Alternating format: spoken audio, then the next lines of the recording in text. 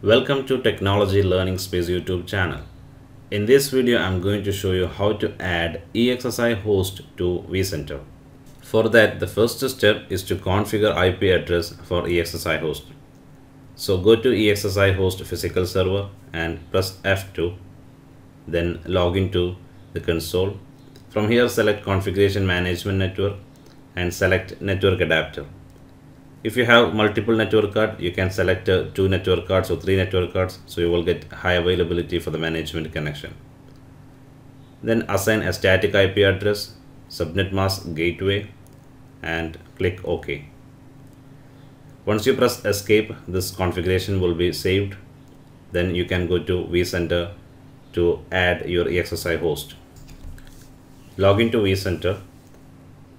Here, right click and create a new data center. If you want to add ESXi host, the first thing to do is to add a data center. Rename it to main data center. Click OK. This step is mandatory. The next step is to create a folder.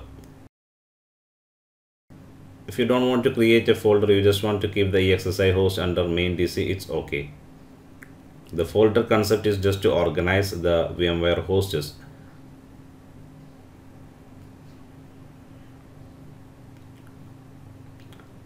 Next, click Add Host. Enter the host name or IP address. This is the IP address which we configured. Then enter username, root, and password. The password you set up during the installation. Okay, ignore the certificate warning. Click Next. And this is an evaluation license for 59 days.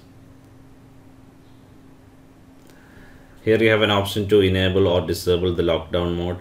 So this will add security and you can add it later also.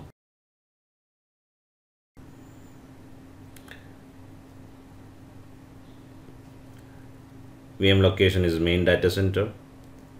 Then have a look about all the configurations and click Finish. So thanks for watching this video. That's all about adding node to. Thanks for watching this video. For more videos, please subscribe my YouTube channel.